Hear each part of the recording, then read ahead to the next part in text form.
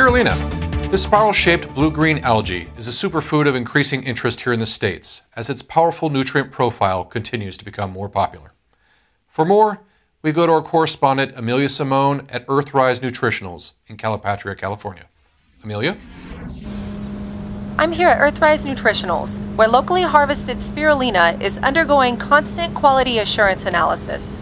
They're on the lookout for the presence of any hazards, including heavy metals. Thankfully, California has one of the strictest regulations regarding heavy metals. The aquatic cultivation of spirulina here at Earthrise is a much purer process than spirulina produced overseas. Dr. Belay, can you tell us more about the inherent differences between the spirulina grown here at Earthrise and other competitors?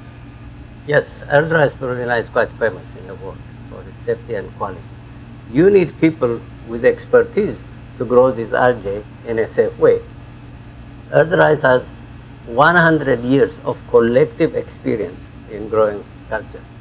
Safety is maintained by following good manufacturing practices as promulgated by FDA. And this process, actually, we take it from the growing stage to the packing stage. The second thing where we differentiate ourselves is in the consistency of the product composition. In other words, when we talk about beta-carotene or when we talk about phycocyanin or protein, the product quality is consistent over the growth season and is consistent over many years during that growth season. We feel that we have the highest nutrient level for the product. It's not only consistent, but we have high values for each of those components. And how do you control heavy metals? Well, heavy metals, again, we are known to have very low heavy metal levels. In fact, we meet even California Prop 65, which is the strictest. And heavy metals come from either the water that is used to grow the culture, or the nutrients that are used to grow the culture, or the process, either the water or the whole process. So what we do is that we control these heavy metals at each stage of those processes. That is why we consistently meet, for example, for lead, California Prop 65.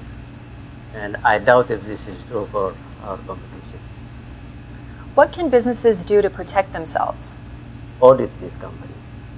We get audited. We have some 10 audits a year, internal and external. So the reason why companies come and audit us is they want to make sure that we're doing the right thing. And that is what they have to do for any company if they want to guarantee safety and quality. And Earthrise is the only major spirulina producer in California? Yeah, it's the only major spirulina producer in California, and it is the oldest and largest producer of spirulina in the United States and the world. Wow. Great. Well, thank you so much, Dr. Belay. You're welcome. Reporting from Calipatria, I'm Amelia Simone. Back to you, Mike. For more information on how businesses can protect themselves from the liability of heavy metals, please visit the website below.